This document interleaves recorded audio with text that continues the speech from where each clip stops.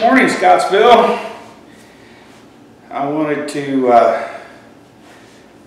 get a special message out this morning. I know it's been kind of difficult with the quarantines and the different things, and I have to apologize because we had no idea at the time when we went to see my granddaughter that she was positive. And so unfortunately we're working from home today, but hopefully the elders were working on some things to try to get the church to not have to worry about this if it happens again. We're really struggling to make sure that everybody is safe. We want to be as clean and safe as possible. We don't want anybody to take a chance on getting any kind of COVID or anything for that matter. But I do want to remind everybody that this is a temporary thing. You know, God's in control, and we're going to give that over to Him and let God be the one that's going to take this and walk with it. But our responsibilities as leaders in the church are to you guys and your health, but we also have a strong sense of responsibility towards your faith, and I think that's where we need to be setting our goal today. We are in Bible Book of the Month, 1 Thessalonians. If you'd like to turn to 1 Thessalonians, and maybe even just to let you know, you're going to be in Acts chapter 2 a little bit here. But first of all, we're going to kind of talk from 1 Thessalonians, but let's pray first. Heavenly Father, we praise you. We lift you up, Lord, and we want to always be in your will in everything that we do. I struggle with doing these online Sundays because I know that people are struggling. They need their fellowship and they need their time together in worship. It's the reason why you gave us the koinonia and fellowship, Lord, that we would have these times to come together and encourage and build each other up. So, Lord, we need you to just guide us and lift our leadership up, that we might feel safe in making sure that people are here and healthy, and that they're spiritually being fed properly. I think that's the number one thing. Praise God, we've not had but a couple of cases that were not in the severe range yet as far as COVID goes, and things have been a little bit more of a blessing here with our folks. But God, this whole nation is being turned upside down for a virus that is 99.99% just a flu. And I struggle with the idea that we're not in your worship, and I want to be there in your presence always, Lord. And we want to, as a group of fellowship and believers and royal priests, we want to be in your presence, Lord. So we're asking that you would guide this church, that you would lift us up. You are the leader, Lord. You are the head of this church. And we're asking you to be the one to lead us and to bring us to a place that we're supposed to be. We have folks that are waiting to come here, Lord, and they need to know that we're safe and that we're doing things the right way. We ask these things and ask for your guidance in Jesus' holy name that we pray. Thank you.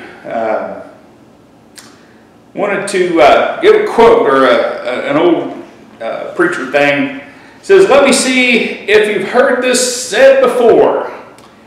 If you ever find the perfect church, please do not go there, because it won't be anymore." Oh my, that's kind of an arrogant statement, isn't it? But is it true? The truth is, if the local churches are made up of human beings that are saved by God's grace, then no church is ever going to be the perfect church. And we won't get there until we see the Lord's face. The church at Thessalonica was in that category. Okay? At least 4 times in this letter, Paul gave thanks for the church and the way that they had responded to his ministry. In verse 1, 2, 2:13, 3:9, and 5:18, he does this all 4 times. But not many preachers can be that thankful for the way that Paul was to this church. See, these letters were written because there were issues in the church. Some were to encourage and build up, but some were to lead them in a way of holiness. And I think that's very important for us. My friend and I were talking the other day, and he said, you know, I hate to have people look at me and have that impression that I'm trying to be holier than thou. We should never, ever think that way. That should never be a concern, because God says that we are to be holy as God is holy. And we can't meet that challenge, but we as Christians can never be holier than anyone, but we want to strive to holiness. That is our job as royal and holy priests, to be holy as God is holy. Look at 1 Thessalonians chapter 1 with me. We're just going to read through the chapter real quick. Paul and Silvanus and Timothy, to the church, we'll remember that because it's going to come back to that. To the church of Thessalonians, in God, the Father and Lord Jesus Christ, grace to you and peace. We give thanks to God always for all of you, making mention of you in our prayers, constantly bearing in mind your work of faith and favor of love and steadfastness of hope. In our Lord Jesus Christ, in the presence of our God and Father, knowing, brethren, beloved by God, his choice of you. For our gospel did not come to you in word only, but also in power and in the Holy Spirit, and with full conviction. Just as you know what kind of men we proved to be among you for your sake, you also became imitators of us and of the Lord, having received the word in much tribulation with the joy of the Holy Spirit, so that you can become, get this, an example to all the believers in Macedonia and Achaia. For the word of the Lord has sounded forth from you, not only in Macedonia and Achaia, but also in every place your faith toward God has gone forth, so that we have no need to say anything, for they themselves report about us what kind of reception that we had with you, and how you turned to God from idols to serve a living and true God, and to wait for his Son from heaven, and whom he raised from the dead, that is Jesus, who rescues us from the wrath to come. What characteristics of this church made it so much of a model to the church and to all the believers? These characteristics, Paul says, working faith, labors of love, and steadfastness of hope. The Christian church, I believe, my proposition this morning is very simple. The Christian church should strive to be a Christ-centered first century New Testament church. That's our obligation to the world and to the kingdom of God. We're called to be Christ-centered first. As we study chapter 1 of 1 Thessalonians, we will find some biblical truths that we're going to guide with our congregation as we go. These biblical truths are what we're going to look at toward being just that, a Christ-centered first century New Testament church. Because we're part of the restoration movement. We want to restore the first century New Testament church. This is where we as a church want to be. Real quick, I want to go back. This first truth that we're going to look at should realize that we are a called out people. We are a called out people. First, verse 1, Paul and Silvanus and Timothy to the church, the ecclesia. It is the called out ones. It's a called out people. Whenever we read about a calling in the Bible, it indicates a divine election. God is calling out a people from this world to his work. Okay? So this is important for us to understand. The church, the ecclesia, the called out ones. He's talking to us, church. This is us. Paul tells this congregation that their work is produced by faith. It's a work of faith and a labor of love. That's the second thing. And finally, the third thing are their endurance or their steadfastness. And that's something we need to really struggle with in our own church. Our endurance and our steadfastness is inspired by hope in the Lord Jesus Christ. That's where we're called, in the hope of Jesus Christ. Now, the word Paul uses for hope in the Bible is one that is one of my favorite Greek words, and I'm not a Greek scholar by any means, but I have done a little bit of Greek work and a little study, and our language doesn't really capture the meaning of hope that Paul is using here. See, we have reduced the word to more like a wish. You know, we're a wish upon a star, like Pinocchio's dad. That's our hope. Well, I hope one day that you become a boy, a real boy, right? I hope that one day I'm going to get a house. I hope one day I hit the lottery. I hope one day I can have a new truck. I hope one day I might get a job that's going to pay enough that I could live like a king. Hope. I hope that Santa Claus comes to my house at Christmas. I hope.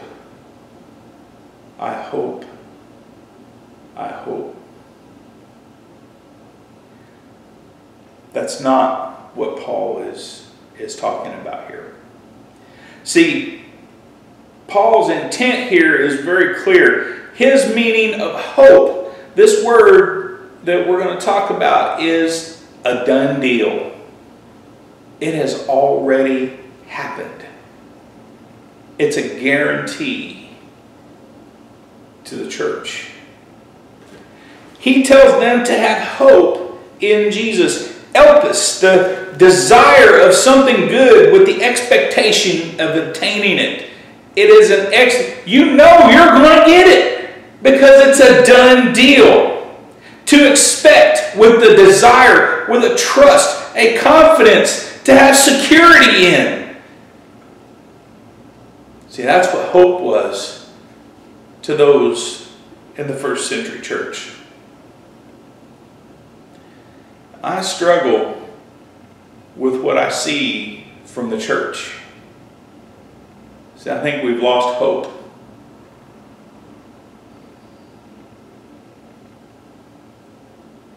There's things that I see happening in the Lord's church, not here so much, but all over, that I really have a problem with.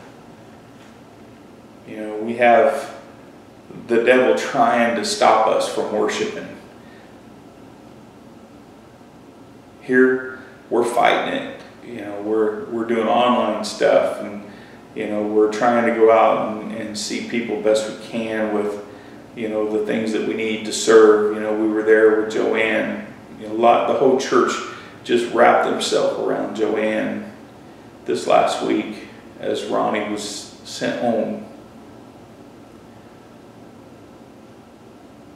I pray that this church always remains one of hope, and knowing that God is a done deal. That what He has guaranteed us, what He has encouraged us, what He has promised us is always going to be there, and it's always going to be real. If I hope, then I believe that it's a done deal. See, it's like having faith in the Lord Jesus as my Savior. My hope is in Christ Jesus. Period. There is no other hope. Those who are outside Christ have no hope. The song, my hope is built on nothing less than Jesus' blood and righteousness. His promises are my hope.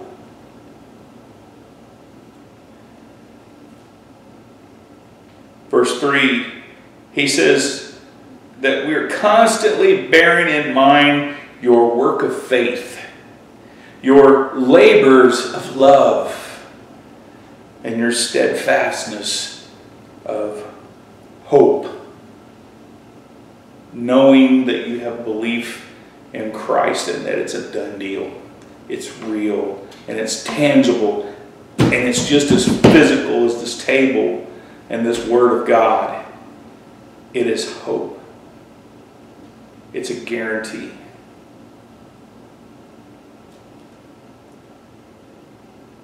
Are you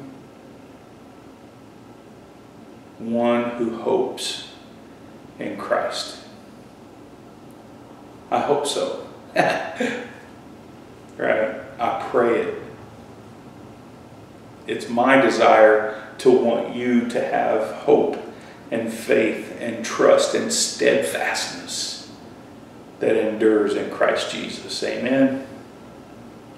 The Apostle Peter called the Christian a member of a royal and holy priesthood. Paul claims that we are a called out people, the ecclesia, right? We're called out by God to serve and do the work of the church. For the church to begin to act like that, we are to be a called out people. We need to act like it. Faith in Jesus, knowing that God has got our back. He is the one that we can trust. Sometimes I lack in that, and I have to apologize because I struggle there. I know I have all the faith in the world, but then fear, pain, heartache, life, and the world tries to step in and stop that hope. And sometimes it takes me a minute to get back to where I'm not going to believe what the world is telling me. My hope is in Jesus. My faith is in Him, and I know I can trust Him to do what's right. He will always have my back. My hope is a done deal. And I need to remember that because I struggle with that sometimes. Because life steps in. Our second truth is that the Christians should be imitators of the early church, the apostles, and the Lord. Those three things. Now, the early church was a group of sinners. They were bad. They were not right. But they knew what the apostles were teaching. The apostles struggled. Peter struggled. He wasn't right. But yet, he was our example. But our real example, our true example, is in the Lord. 1 Thessalonians 1, verse 5 and 6. It says, for our gospel, talking about Jesus' life, burial, resurrection, and that he's coming again. That's the gospel. Did not come to you in word only, but also in power and in the Holy Spirit, with full conviction, just as you know what kind of men we prove to be among you for your sake. What kind of men we prove to be. Remember that quote, if you find the perfect church, don't go there because you're going to mess it up. Right? God is expecting us to be perfect. Right? No. He doesn't expect perfection. He wants us to strive for perfection. It said that we will be complete and lacking in nothing if we are doing things the way God has laid it out. We become mature. That word perfect in the Greek is a maturity. It's not perfection as in Christ. We can never meet perfection in Christ. Never. It's just not going to happen. But what we can do is work harder every single day to be a better Christian than we were the day before. That's pretty simple. And if we do that and we strive each day to be better than we were yesterday, we're going to mature. That's what God wants. See, the church here is a building, but here is the church. The building is a hospital for sinners. It's where we go to get well when we're sick. And when we struggle, and when we're sinning, we go there to get built up and be brought out of our sickness. That's the building. We are the church. We have it backwards in our modern American mentality. We think that the building is the church. This is not. You and I, we are the church. We can't forget that. We are to be the examples, to be imitators of that early church, that early group of apostles that were the teachers that God left in charge, and to most generally be the imitators of Christ. We hear the rigmarole about Black Lives Matter, the BLM. I say it's the GLM.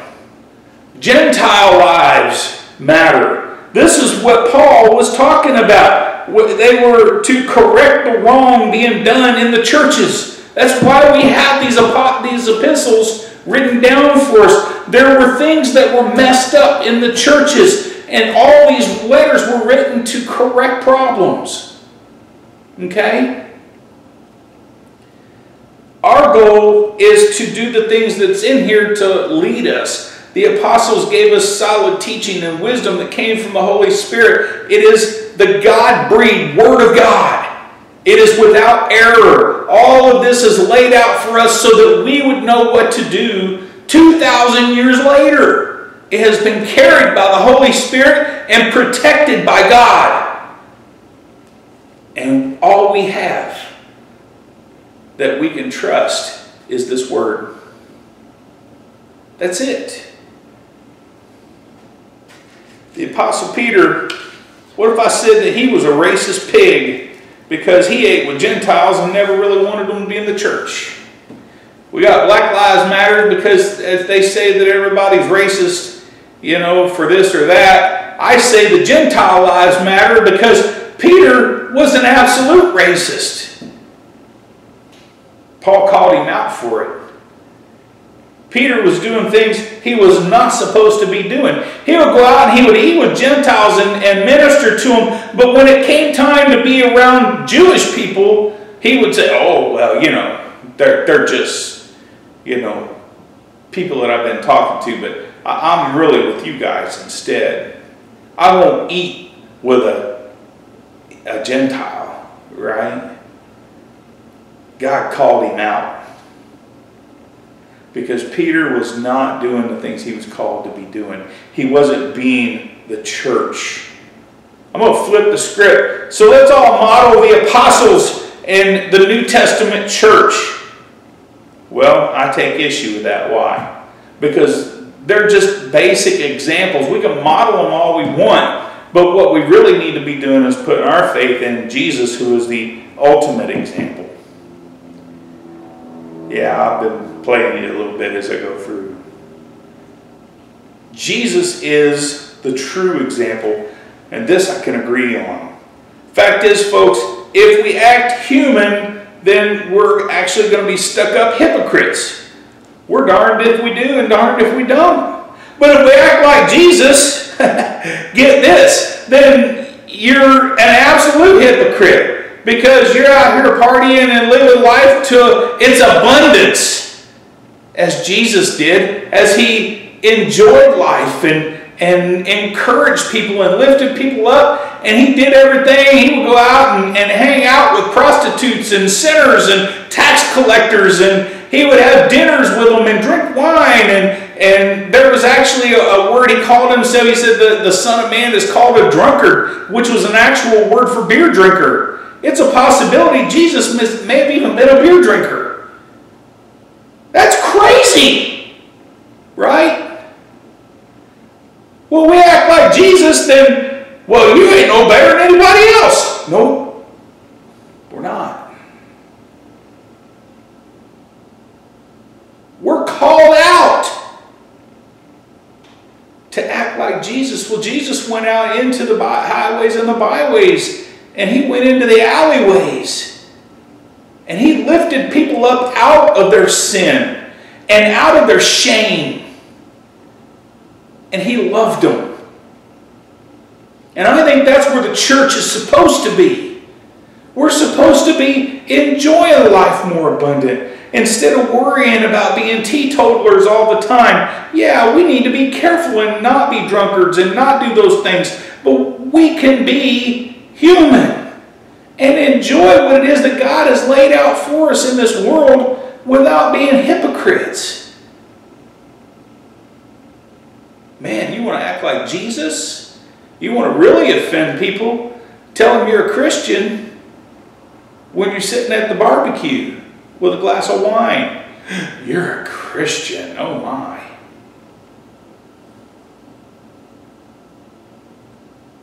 At what point are we anything less than a house or a hospital for sinners?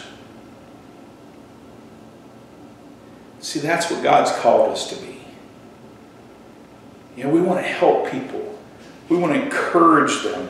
In the beginning, the church had established a unique identity. And that's what it is that God's called us to be living by, that unique identity, to separate ourselves from the world in a way that we worship. We separated ourselves then from Judaism in the way that they worship. Our example is in Acts chapter 2. So turn back there if you would. Acts chapter 2.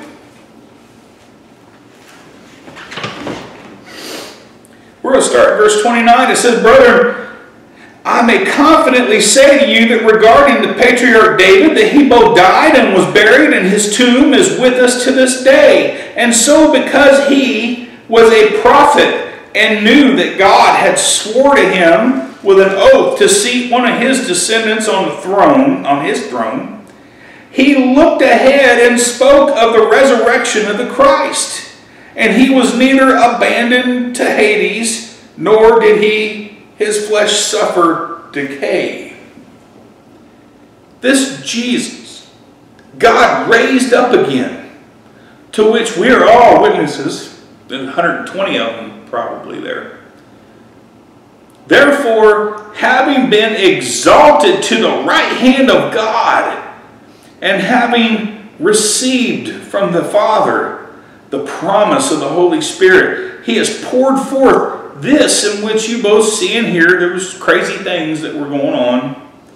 For it was not David who ascended into heaven, but he himself says, the Lord said to my Lord, sit at my right hand until I make your enemies a footstool for your feet.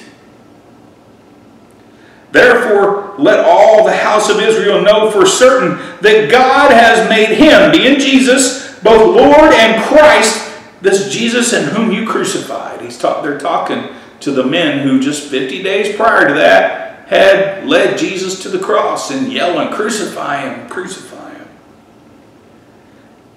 Now when they heard this, the men, the Jews, they were pierced to the heart, and said to Peter and the rest of the apostles, brethren, what shall we do? And here's what Peter, the man who was given the keys to the kingdom, in the Gospel of Matthew, we have that around 15, 16. Jesus said, you are going to give him the keys, and anything you establish will be bound in heaven. Anything you loose will be loosed. Okay, get this. For the promise is for you and your children, and for all who are far off, as many as the Lord our God will call to himself. That will be us. Okay? And with many other words he solemnly testified, and kept on exhorting them, saying, be saved from this perverse generation. So then those who had received his word were... Hey folks, I started doing the video and something went wrong right about here. So I had to come back and redo the rest of the sermon. But we were in the process of reading from Acts chapter 2. Don't know what's going on, but well, I tell you, there's something going on, because the devil does not want this sermon to get out there. There's something crazy going on here. Let me see where we were.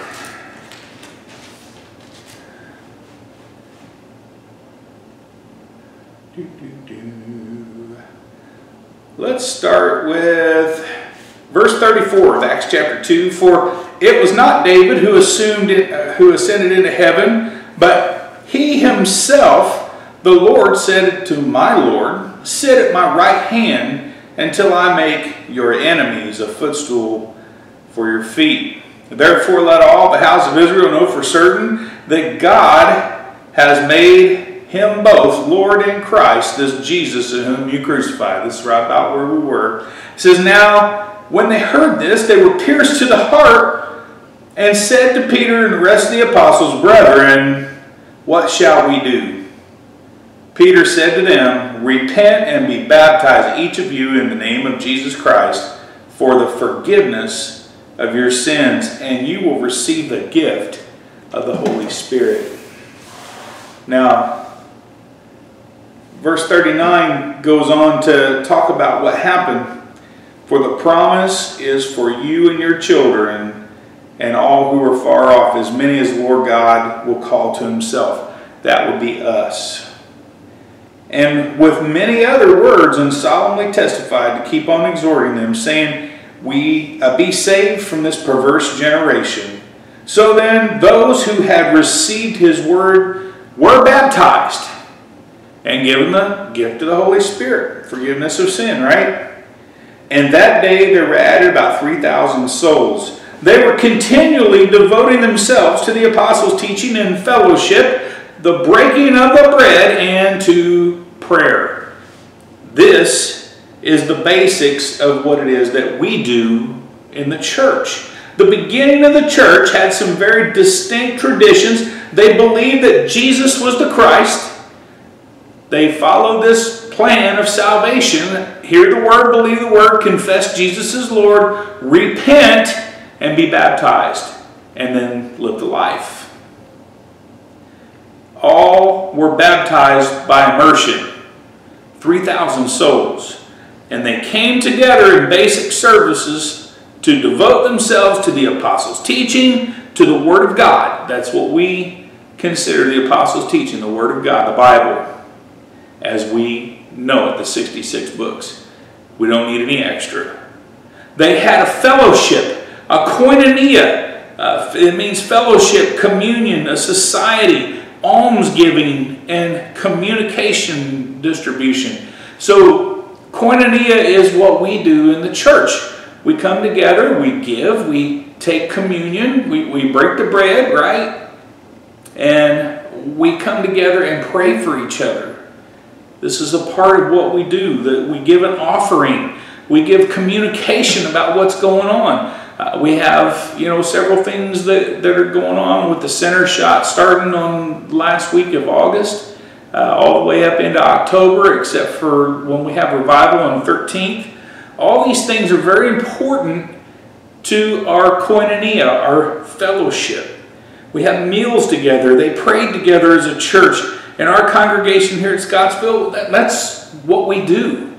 We try to be very close to what it is that God says here. We sing praises to God. We pray for those that we know and we love. We study God's word that's given by the apostles, that's in the apostles' teaching. We give alms. We give our tithes to the church or our offerings to the church. We take communion. And we have time for announcements in the end where we give communication to one another. We have a lot of fellowship meals. You can see you got a fat preacher, you got to have good fellowship meals, right? It's important. But I think that we meet Paul's example of a loving church, as in our koinonia, our fellowship here.